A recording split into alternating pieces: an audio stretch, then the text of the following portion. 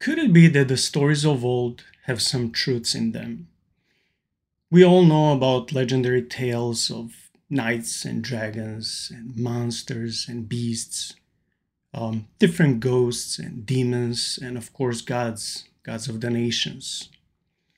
And see, while the modern man can reject these stories as just fairy tales, the ancient people did believe in them. And I think it's very arrogant from us to say today how the ancient ones were not developed and they were on a lesser developmental stage of evolution, and how they were just cavemen who didn't know much. So, because of their superstition, they had to develop all these stories.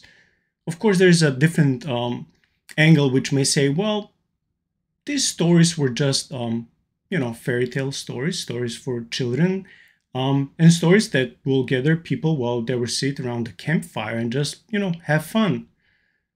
But still, I want to quote a very famous author, Mark Twain, who said that truth is stranger than fiction.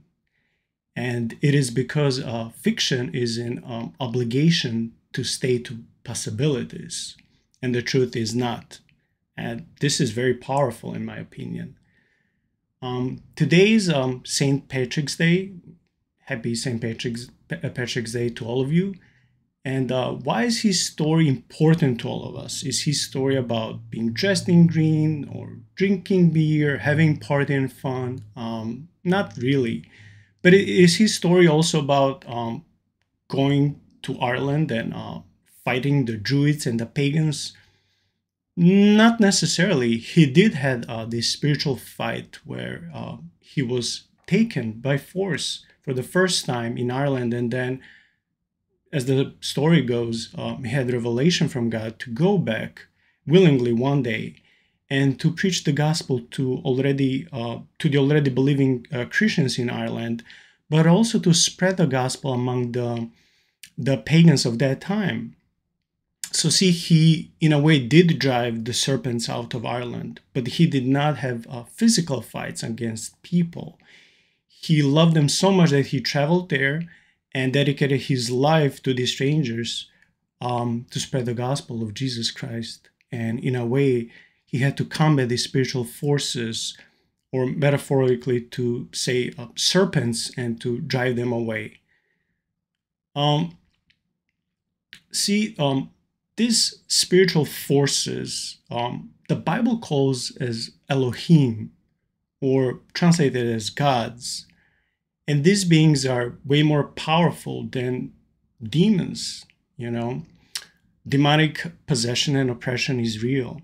And usually people equipped by the power of the Holy Spirit go and rebuke demons and set the captives free, just as Dida did. And they do this in the power and name of Jesus Christ. But then there are these more powerful entities. They're territorial entities, which you can read, for example, in Daniel chapter 10, and they're called gods. We read about these stories of the so-called Prince of Persia or Prince of Greece. And these are just not regular demons that you just go and, combat and deal with. No, these are much more serious entities. And how is all of this relevant to us today?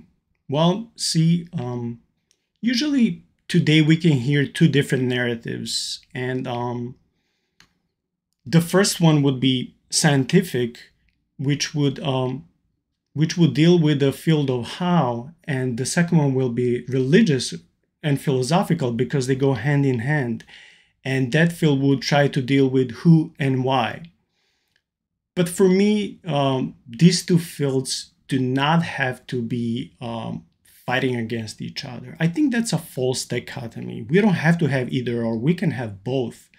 I don't see science fighting against religion because, as I said, they deal with different fields and approach them from different angles. So I think that they can perfectly work together. And also, it's not that science says this or this. It's that scientists who observe data can say this or that. And even among scientists, there's a lot of disagreements. And when it comes to the first narrative, the scientific one, There are actually different scientific narratives, but the prevalent one, let's say that it's the Big Bang, where through singularity, the universe came into being. The second one would be religious or biblical narrative, which is described in the scriptures between the book of Genesis until the book of Revelation. And different scholars and different theologians tend to find one meta-narrative or one grand story, one unifying theme that explains every other theme in the Bible. And there are those theologians who would say, well, we see this topic or this theme to be the main one. There are different theologians who say, well, okay, we also see that these things exist, but we are leaning more on this view that we see that this theme or this topic is prevalent. And I tend to agree with theologians who say that the biblical meta-narrative, or if I can say it simply, the story of all stories, starts in Genesis 3:15, which is called Protoevangelion, or the gospel before the gospels, because as we know, the gospels are found in the New Testament, but Genesis 3:15 is found, as we know, is in the Old Testament.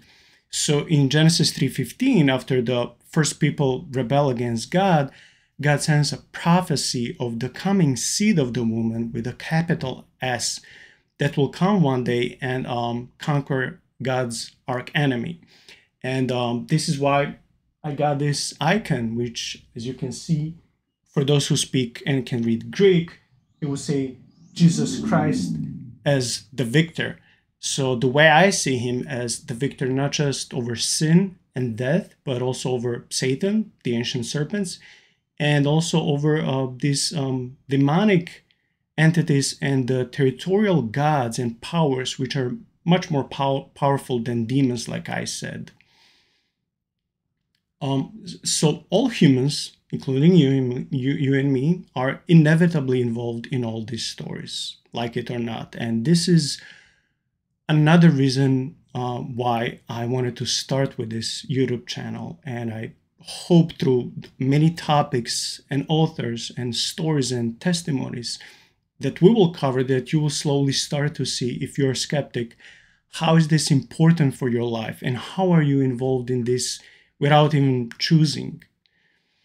And I know that in the first video I did mention that one of the main people who inspired me to start with the channel is the late Dr. Michael Heiser. But it's actually there's also there are also more people who inspire me to start with this journey, and some of those are my professors.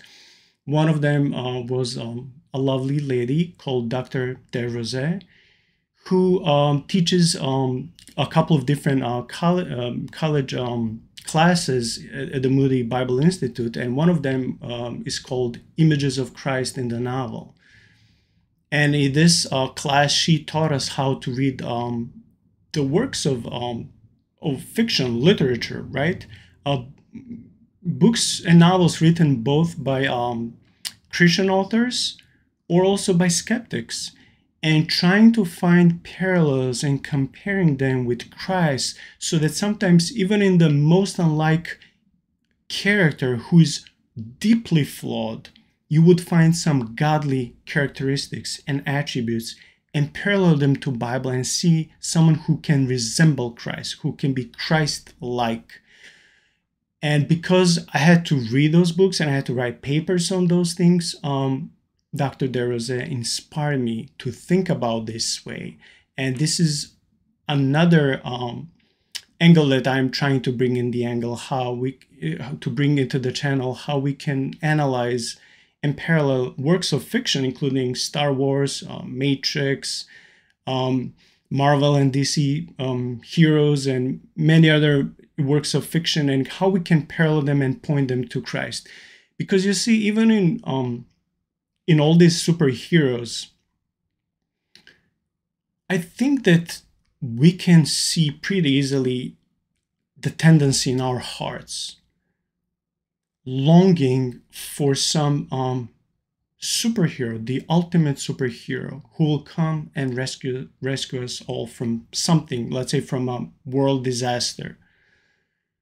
So in all these movies, in all these TV shows, in all these comic books, in all these video games, there's always a hero who's coming to save the day, to kill the dragon, right? And I deeply believed, I'm without a shadow of a doubt, I believe that this is just pointing to Christ, all the desire that we have in our hearts for this ultimate superhero. And these desires are in our hearts regardless if we are religious or irreligious people, atheists or believers, it doesn't matter. I believe that they're there for the reason. And lastly, two more things at the end, even though I did say in the first video that this channel will not be apologetic, I want to correct myself partially that the channel will not be primarily apologetic.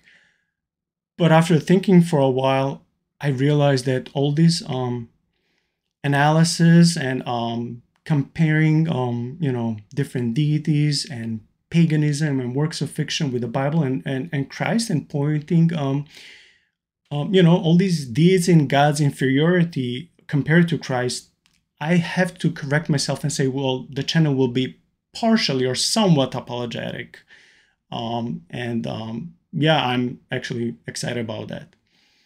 And lastly, I have a small announcement. I'm hoping that soon we will be having our first guest for the channel, and I'm excited about that. So please stay tuned. Share this video if you like it, and thank you for your time. God bless.